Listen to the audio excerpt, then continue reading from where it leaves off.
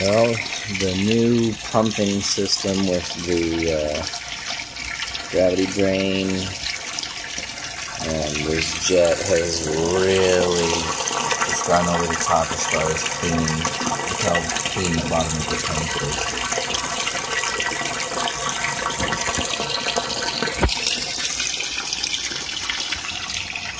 Wind got a little spazzy today, so I had to tie a couple of things up that wanted to flop over. But other than that, I mean,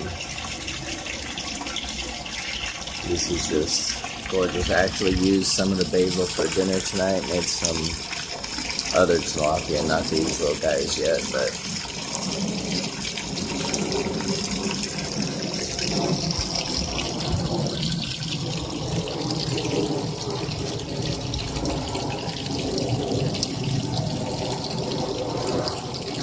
chemical check showed pH at 7.2, which is beautiful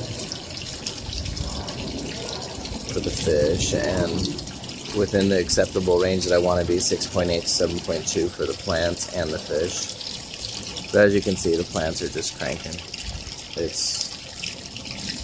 Looks awesome.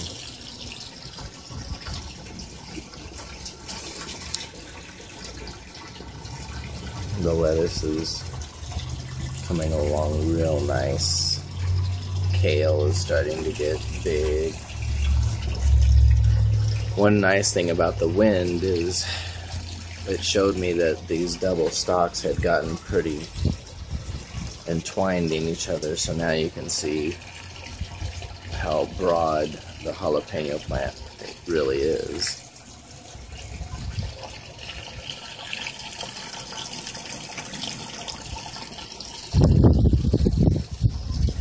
You can see it's still a bit windy.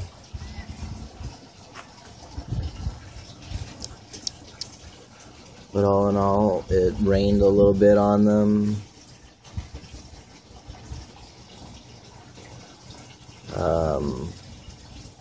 pH 7.2, ammonia barely registering. Just the slightest hint of green in that yellow. Barely registering. Nitrite is at 0. Nitrates are at 40. So another week of this feeding schedule and seeing if the chemicals stay stable, that's going to tell me that that we can stock the tank a little bit heavier. So let's say I've got, what, 14 in there right now. We put the smallest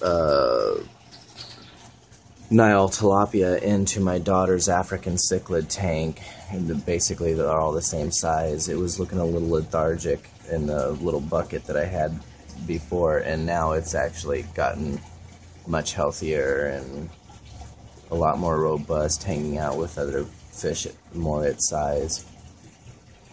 But I've got 14 in the tank. I could actually push this up to probably 25. But we'll go for 20, so maybe 6 more fish in the tank.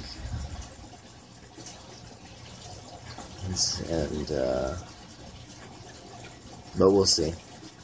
Should be able to stock it heavier. Right now, it's not stocked very heavy for 55 gallons. It's only about maybe a quarter. A little over a quarter of what could be considered heavily stocked. So heavily stocked, you know, you can push up to a fish per gallon. We don't want to go anywhere near that. I'm thinking 2 fish or 2 gallons per fish. So I could be up to the 25 range and still be giving each fish a little over 2 gallons apiece. We'll just have to see how it goes.